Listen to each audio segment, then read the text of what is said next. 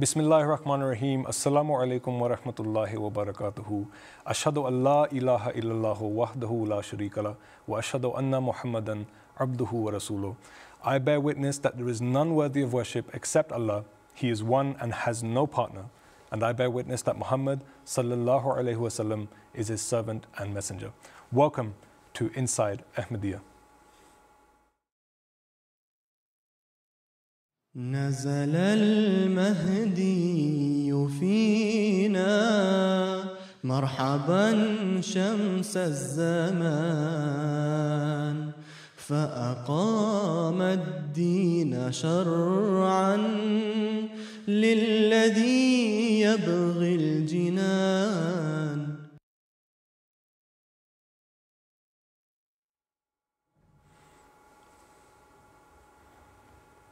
Welcome to Inside Ahmadiyya, a brand new program which is being streamed live on our YouTube channel, MTA Online 1. Now you may be wondering, what is this program all about?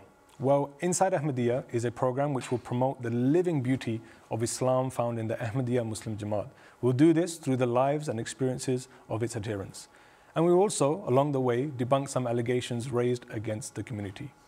Now this episode is for the content creators across the internet who take great pleasure in attacking Islam and the Ahmadiyya Muslim community. And Inside Ahmadiyya is here to cut through the white noise and provide you with the true, beautiful, and pristine teachings of Islam as found in the Ahmadiyya Muslim Jama'at. Our aim is to provide a fair platform to discover together what is the true pathway to spiritual excellence, to see what true tawheed and love of the Holy Prophet ﷺ looks like in reality, and to measure just how powerful true devotion to prayer can be, and also to see who really is a Muslim. Now I say this because we as Ahmadi Muslims refer to our brothers and sisters who haven't accepted the Messiah according to the prophecies of our beloved Master, the Holy Prophet ﷺ. We refer to them as Muslims. However, when the shoe's on the other foot and they refer to us, they refer to non-Ahmadis, they refer to Ahmadis as non-Muslims. So in today's program, we will debunk the allegation that Ahmadis are not Muslims by demonstrating that Ahmadis are true and loyal Muslims in every sense, be it in spirit, love, and practice.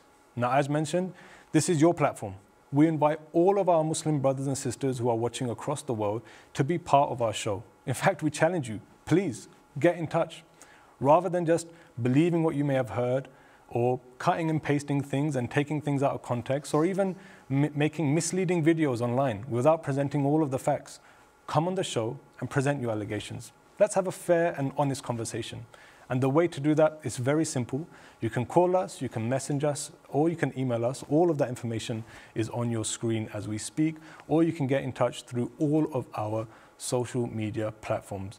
Now, to help us in today's conversation, we have three missionaries joining us, two of which are in the studio, Abdul Qudus Arif Saab and Atal Fateh Saab. And joining us all the way from Sweden, we have Kashif Virk Saab. Assalamu alaikum, guys. It's good to see you guys. I'm just going to ask now briefly if you, one by one, could just introduce what you will be talking about today. So Fateh Saab, what will you be talking about today? So I will be talking about a great legacy of the Holy Prophet ﷺ, which was revived by his Messiah, Hazrat Mirza Ghulam Ahmad alayhi salam, and that is establishing a communion and connection with Allah, and how he did that, and how Ahmadis experienced that communion and connection. Okay, Jazakallah. And Kashif Saab, what will you be talking about today? So I will speak about the key to any spiritual excellence in the Jama'at as presented by the promised Messiah Islam, that if you want to attain any spiritual excellence in your life, the love and devotion for the Holy Prophet of Islam, Muhammad sallallahu alaihi wasallam, has to be matchless. So that is the foundation of this Jama'at, alhamdulillah, the love of the Holy Prophet Muhammad sallallahu alaihi wasallam, which I will speak about.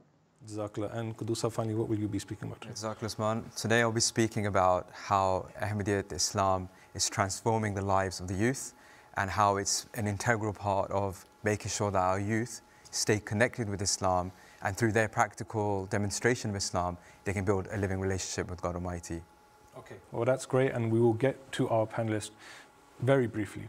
Now, anytime there is a discussion about Ahmadiyya, it's always centered around the fact that whether Ahmadis are even Muslims, and all kinds of allegations are leveled, claiming that we are not even in the fold of Islam. However, nothing can be further more from the truth. And this is something we don't need the validation or edict from any other Muslim. For us, the declaration of the kalma, and in fact, Fatih Sahib, I want to put you on the spot. If you could just tell us what the kalma is, because again, some of Muslims say that Ahmadis have their own kalma. So what is the kalma? La ilaha illallah Muhammadur Rasulullah. And very quickly, I just want to ask before I move on, another allegation, which is, and it sounds so silly saying it, but it's they were accused of this, is that when you say the kalma and you say the name Muhammad, do you actually mean Muhammad? Because sometimes it seems as if non-Ahmadi Muslims have this power to read what's in our heart and our minds, and they say that we mean something else. So what do you mean when you say Muhammad? It's funny because they do say, when we read the kalima, they say, no, you're referring to Hazrat Mirza Ghulam Ahmad alayhi salam. When we're not, we're referring to the Holy Prophet Muhammad sallallahu alaihi wasallam, who Allah sent in Mecca and who started Islam. There's, you know, it's sad that we have to clarify that. So there we have it. This is the basis of our belief, and this echoes in the heart of every Ahmadi Muslim. For this, we don't need any validation from any other Muslim or for them to judge our status as Muslim. In fact, in one hadith, we find that the Holy Prophet ﷺ has described exactly what a Muslim is. The Holy Prophet ﷺ has stated, anyone who says there is none worthy of worship except Allah and Muhammad is his messenger, or says, I am a Muslim, he will be considered Muslim and will be judged according to Islamic rulings. It's very clear. End of discussion. Our beloved Prophet ﷺ has made this clear for us. But if someone still has any doubt, then let's take it one step further. There's another hadith in which Jibreel says, O Muhammad, inform me about Islam. The Holy Prophet ﷺ replied, Islam is that you should testify that there is no deity worthy of worship except Allah, and that Muhammad is his messenger, and that you should perform salat, pay the zakat, fast during Ramadan, and perform Hajj to the house, which is the Kaaba, if you find a way to it or find the means for making it the journey. Jibreel said, you have spoken the truth. Now this hadith you can find in Sahih Muslim. Sahih Muslim is an authentic book. It's something that non-Ahmadis and Ahmadis agree upon. And you find that the archangel of Allah is having a conversation with the greatest prophet of all, the Holy Prophet Muhammad sallallahu alaihi wasallam. Now here the conditions for being part of Islam and being a Muslim are very clear. There's no argument left. This hadith alone speaks in support for any person that practices these traditions and teachings of Islam. So there's another hadith, again, Sahih al-Bukhari. This is the most authentic book of hadith. And the Holy Prophet ﷺ defines a Muslim, but he also adds something very interesting at the end. He says, Man salla salatana wa staqbala qiblatana wa akala dhabihatana fadhalika al-Muslim.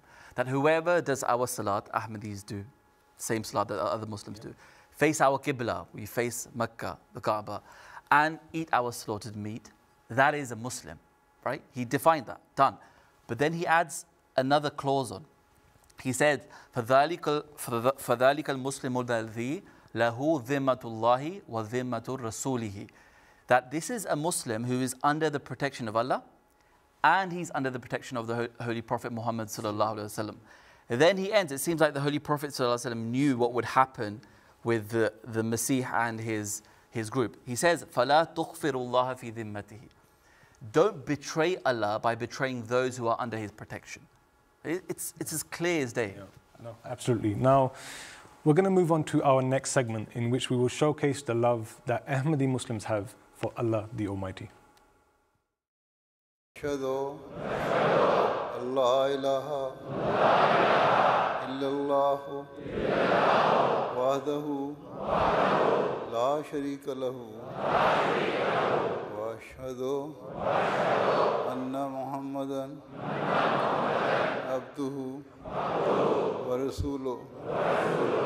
I bear witness that there is none worthy of worship except Allah. He is one and has no partner.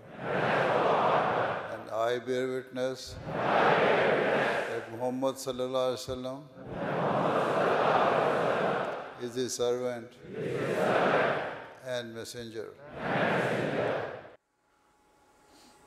So, Fatih Sahib, if you could tell us the connection that Ahmadis have with Allah the Almighty. Sure. So, in 1900, the famous German philosopher Nietzsche, he made a claim that would define the Western world today. And he declared God is dead.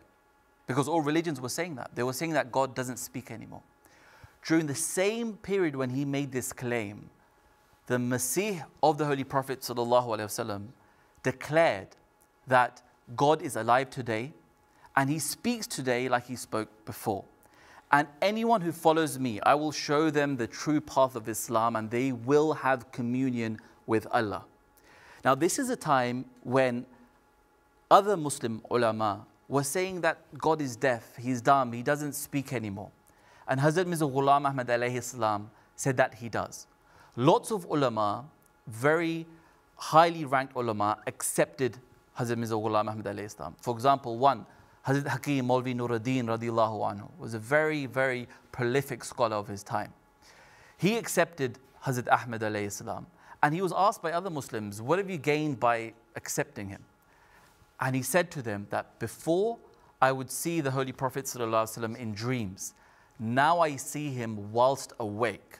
Another companion of Hazrat Ahmad alayhi salam, Maulvi Ilyas radiallahu anhu, he was asked in a congregation by Muslims that why did you have to accept Hazrat Mirza Ghulam Ahmad alayhi salam?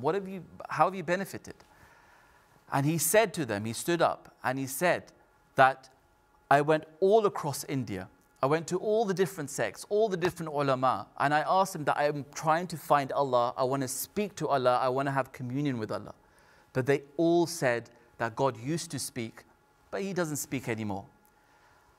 And Maulvi Ilyas Sahib radiallahu anhu says that there was just this one lone voice who took me in and he said to me that, come, follow me, I'll show you the Islamic way and God will speak to you.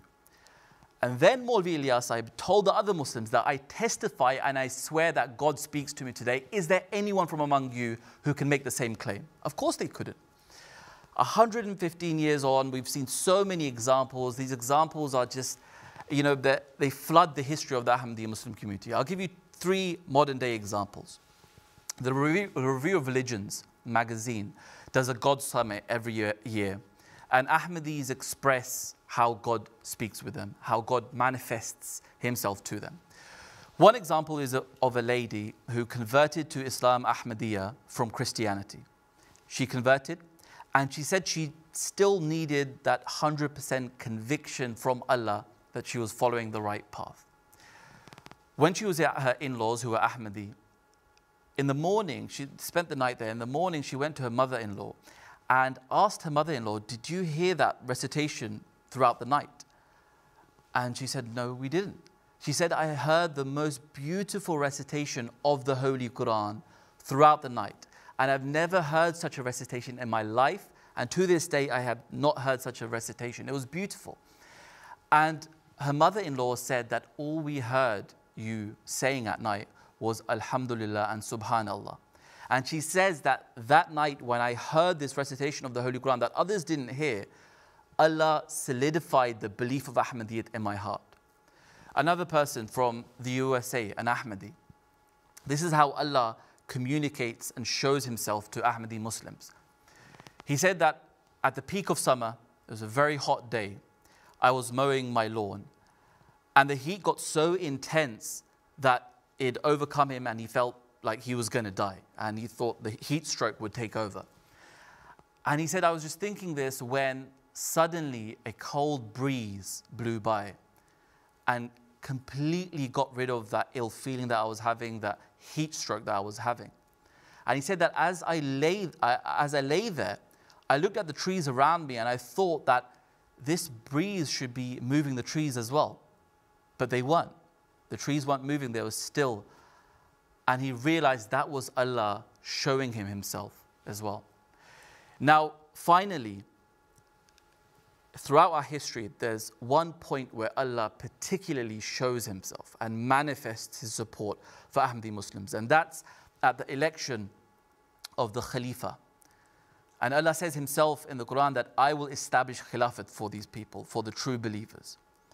And during that election, previously, people who don't even know who the Khalifa is going to be, Allah guides them through dreams. He gives the name. He said, this is the person you need to elect. He gives their face. You haven't seen him before. This is the person you need to recognize in that election and elect him. In fact, there was one Ahmadi Arab who is also the Amir of our Jama'at in Kababir in Haifa. He said that he was about to elect someone, but his arm couldn't move. He was about to raise his hand, but his arm couldn't move. Allah was stopping his arm. And then when the name of Hazrat Mirza Masroor Ahmad, may Allah be his helper, was called, that's when he remembered, this is the person Allah had showed me in the dream, and this is the person I should elect. So these stories go on, and there's plenty of examples. I think the beautiful thing is that, you know, you have those amazing, larger examples and you know, which are so emphatic. But it's those day-to-day examples as well, that average khuddam, average members of the community, you know, whether you're a kid, a grown man, adolescent, woman, etc., they all are having. I'll give you a small example. That there's a tifl, he's 10 years old, a boy, and he said to me that they were going for Umrah, and he had lobbied to be part of this school cricket team, and they wanted to open up these the trials. There was going to be some trials, but he was going away, but they were going to open up the link whilst he was doing Umrah. So the mother said, you know what, put away everything, let's just focus on the Umrah, you need to pray and pray to God, and let's see what happens. So they did the whole Umrah, which is it takes time, and once they were settled down, they'd completed the Umrah, the boy sat down, the mother passed over her phone, that go and check what's happened now. So the boy turned on the phone, and he went onto the link, and lo and behold, there was a place for him available still, which was completely out of the ordinary. Yeah. That's what I'm saying, that it's not just those larger and emphatic moments, but those small things, day to day. Yeah. I remember, I don't know if you recall this, but you mentioned something to me once. So I remember when you were driving down on the motorway and it was raining really hard, right? And you can narrate it yourself, actually. Yeah. Well, put me on the spot. Yeah, no, I remember it was, I think in preparation for the soul, sometimes they salt the motorways. And at that time, I never had any liquid, that windscreen wiper. I never had that liquid. I should have topped it up. A lot of people did tell me, my missus, everyone said, you need to top it up. I never. But anyway, as it happened, I was behind this truck, and I think all of the salt came on my windscreen. And they say the last thing you need to do is put the wiper up. Yeah, the wiper's so the wiper, I turned the wiper on, not knowing what to do. But now my screen is very unclear, and I had no water. And I was going at a very kind of at least 60 miles per hour. And you can imagine, you panic at that time. And at that time, all I knew was just read Durood Sharif. That's it, read Durood Sharif and pray Allah makes some sort of way. Durood Sharif, Allahumma salli ala Muhammadin wa ala ali Muhammadin. Salutations to the Holy Prophet sallallahu alaihi wasallam. And then, lo and behold, it just started raining. It just started raining, and it was enough rain to clear my screen, and then the wipers cleared it all off, and then it stopped raining. So yeah, you're right. I think we emphasize, our caliphs have always guided us, that question your faith. Our faith is not based on stories, it's not based on theory, it's based on experience. And that's what we encourage all of our viewers, MDs and non-MDs alike, to please do so. We're getting a number of questions in, and in fact, I believe I've been told that we have a caller who is going to present a question, Mr. Saeed. Assalamu alaikum. Assalamu alaikum wa rahmatullah. Wa alaikum salam. Yeah, what is your question, Mr. Saeed? Jazakumullah for taking my call. The question is that as we see the topic of today's program is that Ahmadis are true Muslims. So bearing that in mind, are we saying to other people that they are not Muslim or they are not true Muslims? So this is one part. Okay. And the second part of my question is that as we believe that whoever says kalma, no matter he or she says from his or her heart or just from the tongue, we believe it's Muslim. But in this case, are we saying to them, no matter you read kalma or not, you are not true Muslim unless you are Ahmadi? Okay, so I believe you have a two-part question, but once the first part is answered, it automatically answers the second bit. I'm just going to ask Kashif Saab. Assalamu alaikum, Kashif Saab, can you hear us? Yes, I heard you well. Did you hear the question? So I'll repeat the question. Mr. Saeed Saab has asked. It's okay, I heard the question. Okay, yeah. So I would like to ask the brother that when this question is posed, what do we perceive of other Muslims? Are they true Muslims or not? First of all, as you clarified in the beginning, of course, everybody has the right of self-definition. And Islam says, وَلَا تَقُولُوا لِمَنْ أَلْقَى إِلَيْكُمُ السَّلَامَ لَسْتَ مُسْلِمًا. You have no right to say to somebody who says he's a Muslim that you are not a Muslim. That right is fundamental to every believer, that he himself will define his faith. And that right is taken away from us. From Ahmadi Muslims in Pakistan and other countries, we are not even allowed to define ourselves as such.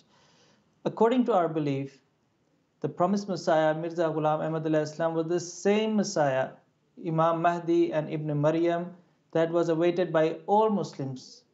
Sunni, Shia, Barelvi, everybody was waiting or are waiting still that a leader will come who will lead the Muslim Ummah and he will be divinely inspired. Now, if we pose the question to you, to those who do not believe in Hazrat Masih Maud Islam, Mirza Ghulam Ahmad, that what do you believe?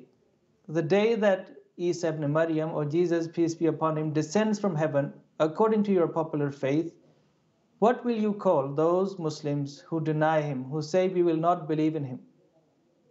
I think you will go one step further even. But okay, you can say that they are still Muslims, they have right to define themselves, but how can they be true Muslims when they reject the obvious prophecy of the Holy Prophet of Islam, sallallahu alaihi wasallam? So we Ahmadi Muslims say the exactly same thing, that the Hazrat Mirza Ghulam Ahmad Islam has come according to the prophecies. He has fulfilled all the signs, major signs of the coming of the Messiah, and we believe him to be the true heir, spiritual heir of Islam, of the Holy Prophet sallallahu alaihi wasallam. Only those who believe in him will be true Muslims. And those who reject him will in fact reject the clear decree of the Holy Prophet Muhammad. Thank you, Kashif. Very well explained. Would you like to add something? One interesting point during the time of the Holy Prophet ﷺ was that there was a census being conducted within Medina. And the Sahaba asked around to the Holy Prophet ﷺ that who should we include in the census? Who should we declare as a Muslim? Hazrat ﷺ simply said, whoever says that they're a Muslim, write their name as Muslim. Yeah. But as Kashif Sahab was saying, that what about those who reject Hazrat Masih Maud alayhi salam? The simple answer is, Amantu billahi wa malaikatihi wa kutubihi wa rasuli. That, I believe in all of Allah Ta'ala's, messengers, his angels, his books. So if you're rejecting a prophet of God, who we believe Hazrat Masih Maud alayhi salam, the promised Messiah alayhi salam, to be a prophet of God, then you have to ask yourself that, is there a blemish in your faith? Of course, we're not there to judge. Only Allah Ta'ala judges who is what, right? That's not man's prerogative to do, it's only Allah Ta'ala.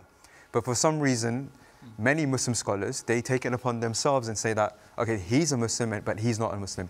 And there's so much sectarianism, right? Forget the Jama'at, forget Ahmadiyya, right? Shias are declaring Sunnis as non-Muslims and vice versa, and so many other sects. Within the sects Within, as well. exactly. Yeah.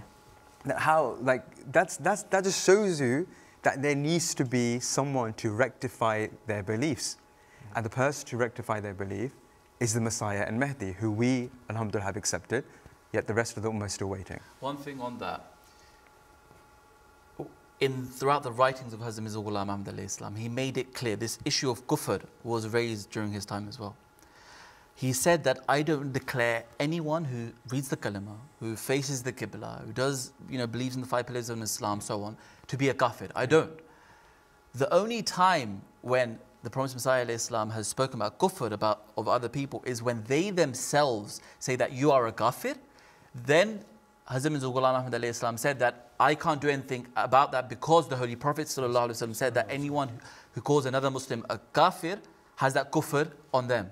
Right? Yeah. So he said that they become a kafir according to the hadith of the Holy Prophet ﷺ. This is not me saying it. This is the Prophet ﷺ, and we cannot reject that. Absolutely. No. Keep your questions coming in. Like we said, we are going to have a segment which we tackle all of your questions. There are questions coming in, but keep them coming in. We're now going to move on to our next segment, in which we will showcase the love Ahmadi Muslims have for our beloved Holy Prophet Muhammad sallallahu alaihi wasallam.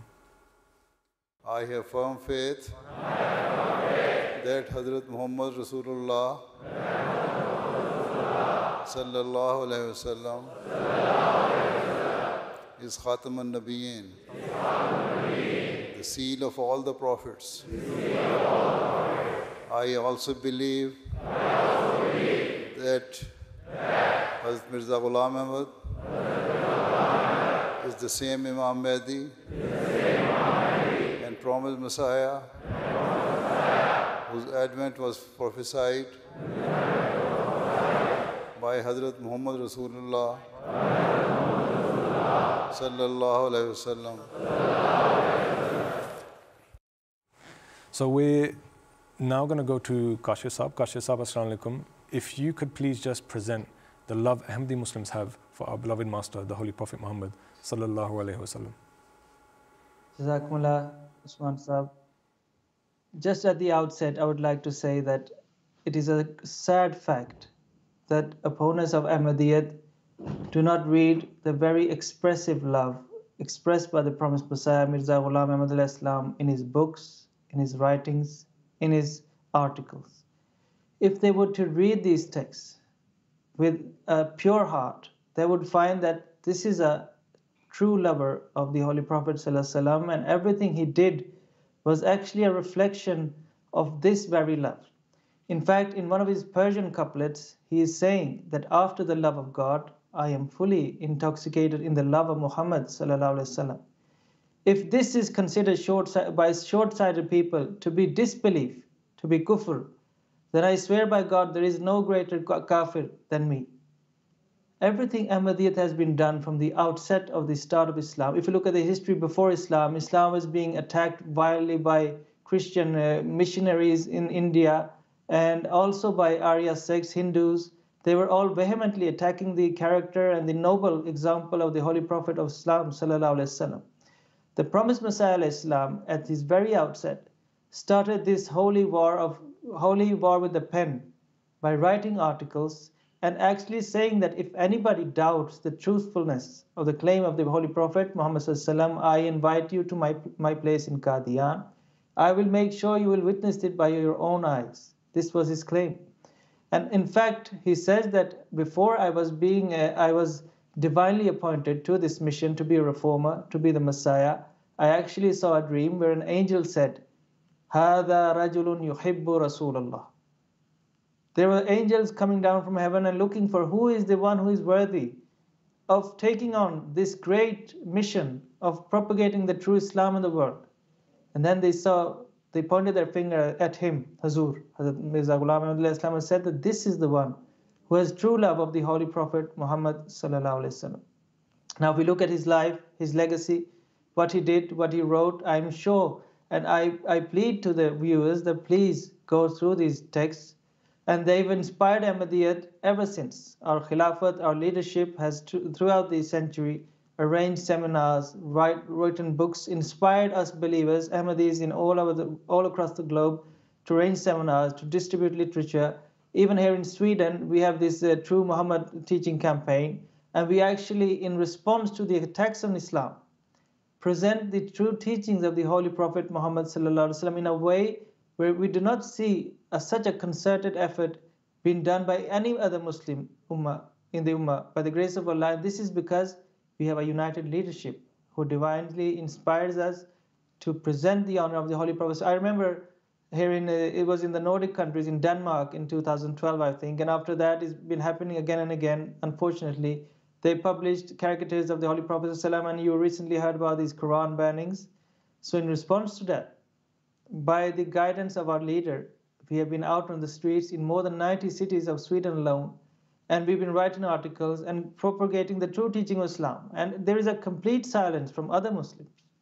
So this is done wholly because we are the one who not only claim to love the Prophet, but in practical example, we are the one who present his noble life, his character, at a time when the attacks on Islam is more aggressive, more fierce than in any time in history, by the grace of Allah Ta'ala.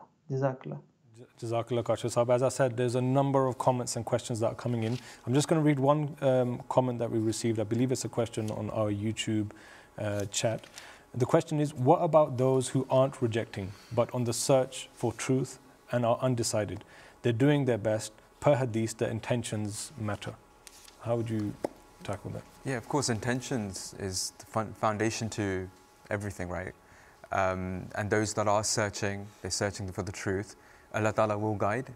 Searching, Hazrat Masih Maud has said that Talib-e-Haq, the one who's searching for the truth, if he searches with sincerity, Allah Ta'ala will surely guide. And there's ample example of that, you know, and Hazur, beloved Hazur, Hazrat Mirza Masroor Ahmad, may Allah be his helper, often describes these examples, especially during the annual convention here in the United Kingdom. You know, when he mentions about those that have accepted Islam, Ahmadiyya, their stories, their narratives, and you know, they're not all those that stem from Muslim backgrounds, but they come from atheistic backgrounds or other religions as well. But their journey is such that they are searching for the truth with a sincere heart. Allah Ta'ala in the Holy Quran, unlike Ahmadi Muslims, other Muslims say that it is only Muslims that are going to find salvation. We can't determine that. Allah Ta'ala's rahmat, Allah Ta'ala's mercy encompasses everything. If someone has the right intention and they're praying to Allah Ta'ala, right, and they may not reach towards Islam, but Allah Ta'ala says that there will be no khawf, there won't be any fear for them. There is no sorrow for them because Allah Ta'ala will judge them on their intention. So that's really the answer, that yes, Allah Ta'ala will guide you, or will guide the one who tries to find Allah Ta'ala with a pure heart and soul. Keep your questions, comments and messages coming in. We will go through all of them. And again, please call in. This is a platform for you to call in and raise any allegation that you may have, or present what you may have heard about us that you don't know if it's true or not. We will tackle your questions. We're now going to move on to our next segment, which we will discuss how Islam is being practiced in our day-to-day lives. It is not enough for a Muslim to wait until someone asks for help. Rather, it is his duty to recognize the suffering of others and to make whatever sacrifices are required in order to help them overcome their challenges or troubles. Allah says in the Holy Quran that you are the best of the people, raised for the good of mankind. And so in doing so, our Khuddam, they are trained from the very young age that in order to attain the nearness of Allah, they have to serve the mankind. Just like anybody else, they also work, they also go to school, they also have families, they also have those other chores and tasks just like anybody else. They have busy lives, but this is all done outside of their busy schedule as well. They take out that time after work, they take out the time after school. They spend the evenings and weekends for such humanitarian projects to gain the pleasure of Allah Ta'ala. So, Qudusab, if you could present to us how Islam is being practiced in a practical way in our day-to-day lives. So, Usman, the purpose of any religion, specifically Islam, is twofold. And Hazrat Masih Maud has mentioned it in a very summarized form: fulfilling the rights of Allah, Huququllah, and secondly, Huququl Ibad, fulfilling the rights that we owe to mankind. And we find the Ahmadiyya Muslim community, all of its members are striving towards both these elements. They're striving, as Fatih explained earlier as well, to gain a relationship with God Almighty, forge a really close connection with God, following the noble example of the Holy Prophet ﷺ, increasing their faith and love for him. And then thirdly, which is just as important, Allah Ta'ala has mentioned, is serving mankind. And they're doing that in various capacities, in various ways and forms. But the first element I want to pick on, Usman, is how are they building that connection? Of course, we've heard that how Allah Ta'ala's treatment is with them.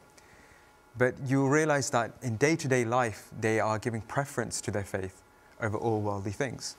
And I want to quote a simple example. A Khadim said to me, an adolescent boy, he said that whilst he was at work, they had this communal area, which they said that you can utilize to pray. So one day he went knocking on the door, and they were holding a meeting. And some people may say, okay, you know what, someone may feel shy, they don't want to say anything, but he knocked and said, look, I'm going to pray, it's my prayer time. And they very respectfully got up and said, yeah, utilize this space. You have young kids who are going to school, and they're going into a classroom during their break or whenever, and they're going and offering their prayers. They're giving preference to prayers, they're giving preference to God Almighty over all worldly things. This is something so unique. I remember I went to Milton Keynes only recently. One man approached me and he said, for the past few years, I've been offering the Tahajjud prayer, the pre-dawn prayer, before even the morning prayer, for 2-3 years now, and I feel so much content. And if I miss it, that's when I feel that my day isn't going right. So that's how Ahmadiyya, or the youth of the community and members of the community, are striving for God Almighty, even in this materialistic world. And then you see, how Allah Ta'ala's treatment is with them. Allah Ta'ala answers their prayers. He, shows them His signs. And of course, He forges a closer relationship with such individuals.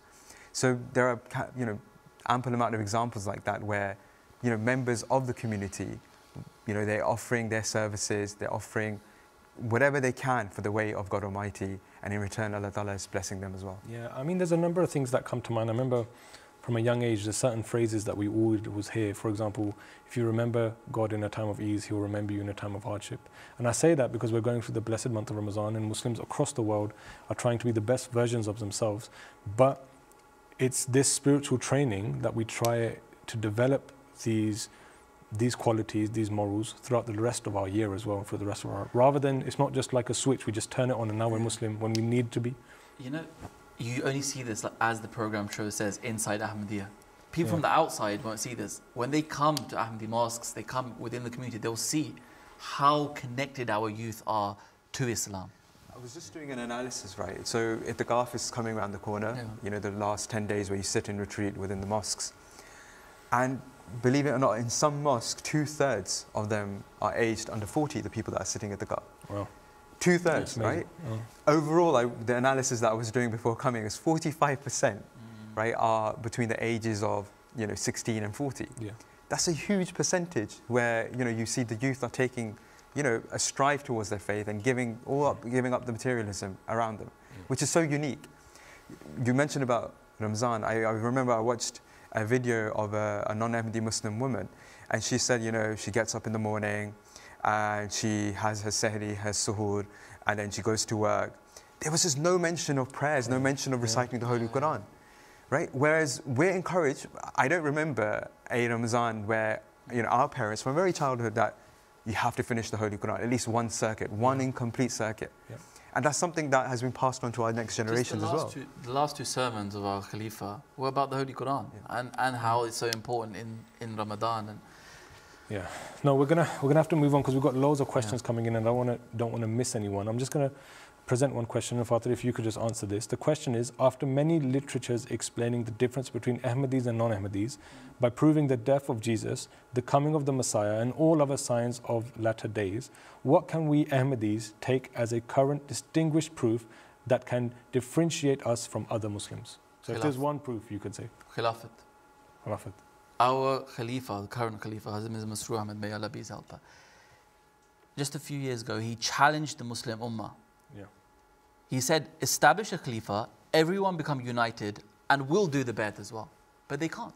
Yeah. And they've tried again and again and again, and it's impossible for them to establish it because it's Allah who established it. There's lots on social media, you'll see lots of comments, and it's sad when I read them actually. They say, as a ummah, we're so disunited, stop fighting. They're big ulama, they're always fighting amongst each other, doing takfir. They're like, stop fighting, we need to show our morals, what will others say? For Ahmadis, it's not an issue. We're united with Khilafat, and there is no other Muslim community, no other Muslim sect, no one who can say that we have Khilafah. This is only, in the Ahmadiyya Muslim community. They're so weird, like you'll find hashtags trending, right, that they need Khilafat, they want Khilafat. Yeah. Also, there was a whole Khilafat movement, right, were established by the kings of, certain Muslim countries, right? They pumped money into it. They tried holding a Majlis Shura of the entire Ummah together, called everyone together. They wanted to become the Khalifa. Yeah. But Allah Ta'ala says, وَعَدَ اللَّهُ الَّذِينَ آمَنُوا مِنْكُمْ وَعَمِلُوا الصَّالِحَاتِ لِيَسْتَخْلِفَنَّهُمْ فِي الْأَرْضِ كَمَا اسْتَخْلَفَ الَّذِينَ مِنْ قَبْلِهِمْ. That is Allah Ta'ala's promise. He's the one who's going to make the Khalifa. It's not no individual is going to make the Khalifa.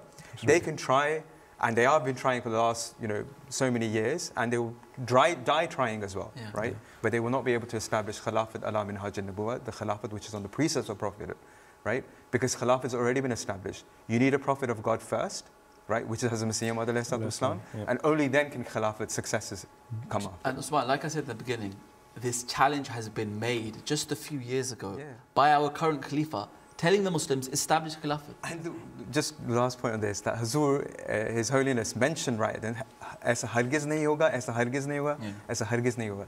Like they will be unable to do this. Yeah, absolutely, absolutely. All right, we're now going to go into a quick fire round, so feel free, and I know Kashif is so difficult for us to include him because he's on Skype, but Kashif Saab, feel free to jump in whenever. I'm just going to read out some of these allegations that have been sent in to us.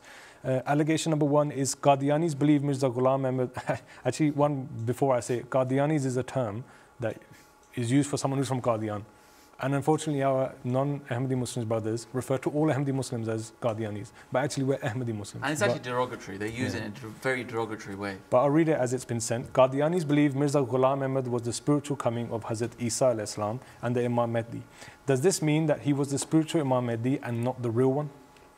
Yeah. One interesting point, right? This was the same stance that the Jews took as well, right? When Prophet Jesus alayhi salam was commissioned by God Almighty, the Jews said that, hold on, wait, wasn't Elijah meant to come?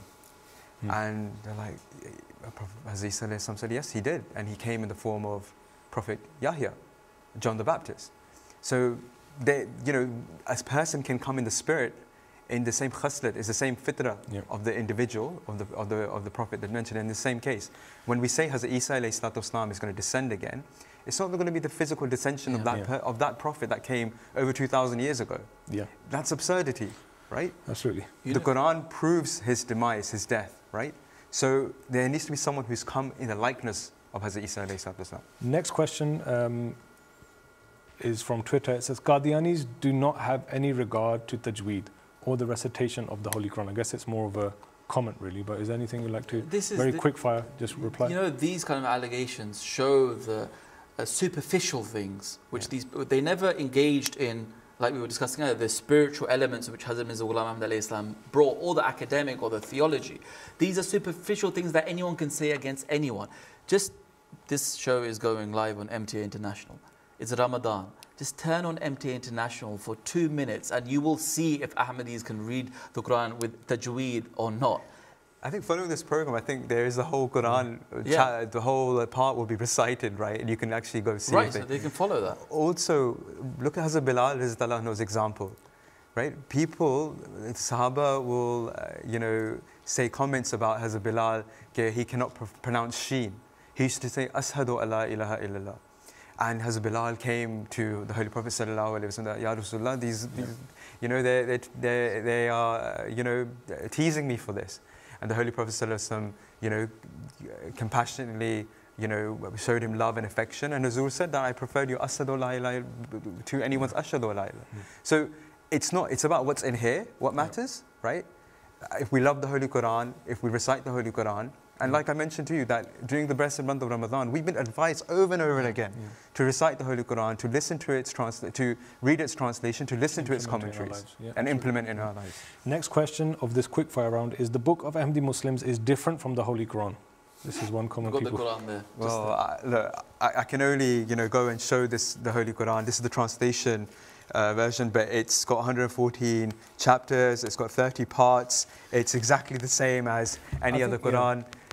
I think one thing we always say is that we have a lot more in common than different. We believe in the same Quran, same kalma, same direction we pray in, fast in the month of Ramadan. We try our best to perform Hajj, as is mentioned. The only one difference is in the interpretation of the Messiah that was with us. You said that there's a lot of misconceptions and we are actually very similar. The reason is because the ulama are the ones who are deceiving their congregations. Just recently, one alim, so-called alim, right, so-called, said that the Quran Ahmadis follow is Tadhkira, this book, right? And this is the Quran of Hazrat Mirza Ghulam Ahmad alayhi salam. This is a compilation of his revelations, dreams, and visions. It's never has, and this was compiled after his demise, right? Years after. So it's like Kashif Sahib was saying, we really encourage the Muslims who are watching to read Ahmadi literature for themselves and not go on what the ulama are saying. They're lies, just giving pure lies. And last question of this quickfire round, because we only have a short while left for this program to finish. It is Qadianism, I don't even know if I'm saying that correctly, but Qadianism is not Islam and cannot even be called a religion. It is a cult. Again, it's just a comment. Kashif, if there, I'd like to bring Kashif into the conversation. Yes, thank you. I just thought to express that we're speaking about the love of the Holy Quran and all the speciality around it. Let us see what the judgment of the Holy Prophet of Islam was. He said that a time would come, it is in Mishkatul Musabi, a time will come when nothing will remain of Islam except its name, and nothing will remain of the Quran except its writing. What does it mean? Muslims will love the Quran only superficially. They will read it, they will recite it, they will print it in very, very nice versions, very gilded versions, but they will not ponder over it. That is why Ahmadiyyat came to the world, so that Muslims are able to ponder over the Holy Quran. And the tafsir, the exegesis presented by the Islam Ahmadiyya community outshine all other contemporary and even historical tafsir. If you read them, you will find guidance and light. And those mockingly saying that Ahmadiyya is a cult, again, please, for God's sake, read this tafsir. Read not only how we outwardly, Islam is a universal religion. It is not only for the Arabs. Indonesians, Americans, everybody will accept Ahmadiyyat, and they will recite the Quran in their own pronunciation, with their own love and expression. But who will understand the Quran? That is the important thing. So read the literature. Absolutely. Make it. Jazakallah, Kashif Sahab. Do you quickly want to add something? Quickly, very short time. If a Muslim says that Ahmadis are a cult, it's shocking, because the reason they're saying is because Ahmadis have complete loyalty and obedience to the Khalifa, right? They're showing absolute loyalty and obedience. And they're saying this is cultish behavior, this is a cult. The Sahaba radiallahu anhum used to do the same, yet more. They were even more in love with the Holy Prophet sallallahu alaihi wasallam. They would follow him, they would want to touch his body, they would want to touch the water of his ablution. They would say that, tell us to go into the sea, jump into the sea. We'll jump into the sea without asking any question. So for a Muslim to say this is shocking. And just finally, I understand this. I understand sometimes when they say that we are a cult. The reason is because they haven't had khilafat for such a long time that they don't even know what obedience is. They can't even practice obedience. They don't understand the spiritual element of obedience. And when they see this obedience in Ahmadis and this loyalty to the Khalifa, they say this is a cult. And they're forgetting their own history, our own history of Islam and the Sahaba and the love they had for the Holy Prophet sallallahu alaihi wasallam. No, Jazakallah, thank you to all three of you for contributing to today's program. Now, we've taken your questions. There are some questions that we didn't have time to put into this program, but we will answer these questions in the following programs. But it's now time for us to ask you guys a question. Now, through Allah's grace and mercy, the Ahmadiyya Muslim community has been able to honor the Holy Quran and honor the Holy Prophet Muhammad sallallahu alaihi wasallam, and has always prioritized the importance of the power of prayer. Just some small examples I'd like to present before you. The Ahmadiyyat has been established in 213 countries around the world. 76 translations of the Holy Quran. Sirat al-Nabi conferences, only in the UK alone, have been held in 92 chapters, which mean we've educated more than 30,000 people across the UK. 6.7 million leaflets, pamphlets or folders were printed worldwide in 46 languages to spread the message of the true Islam. In 102 countries, more than 7.6 million leaflets were distributed with an approximate reach of 11.6 million people. 6,041 exhibitions were held through which 29,000 people received the message of Islam and Ahmadiyyat. More than 1,200 translations of the Holy Quran were handed out to members of the public worldwide by the Jama'at. Now, even these efforts, I've just mentioned it very quickly, but even these efforts, Ahmadi Muslims consider to be humble in their nature. Now, it's shocking that such a significant minority of the opposition of the community are so viciously opposed to each of these actions that we do, when in reality, this is at the heart of our faith as Muslims, to serve and to propagate and to preach the true message of the Holy Quran, the true teachings of Islam, and the true character of the Holy Prophet ﷺ before the world. So here's our challenge to you. If as Ahmadi Muslims, we're honoring the Quran and we're honoring the Holy Prophet ﷺ, who is the seal of all the prophets, and we're prioritizing Salat, if all of the above is a terrible crime, then come onto the show and tell us, what have you done? We believe that we're the only community within the sect of Islam, within this Ummah of Islam, that can be called a Jama'at. We're one. We're united under one leadership. And through this leadership, we propagate the true teachings of Islam. Tell us what you have done. Tell us how, as a united form, as one united body, as one Muslim Ummah, what have you done to promote the true teachings of Islam? What have you done to promote the true character of our beloved Master, the Holy Prophet Muhammad sallallahu alaihi wasallam? You see, Inside Ahmadiyya is a program. It's for you. It's for you to come on and have this conversation. Like I said, it will be a fair conversation. But it's something that we can't force you to do. It's something we can only request you to do.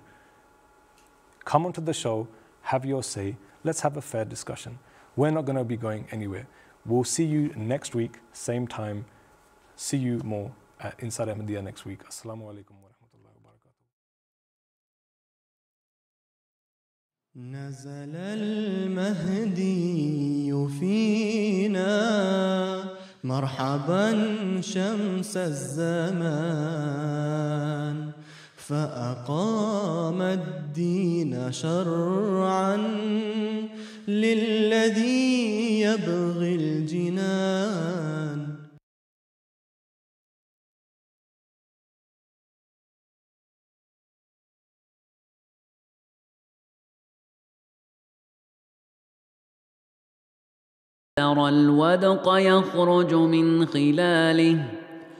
فترى الودق يخرج من خلاله وينزل من السماء من جبال فيها من برد فيصيب به من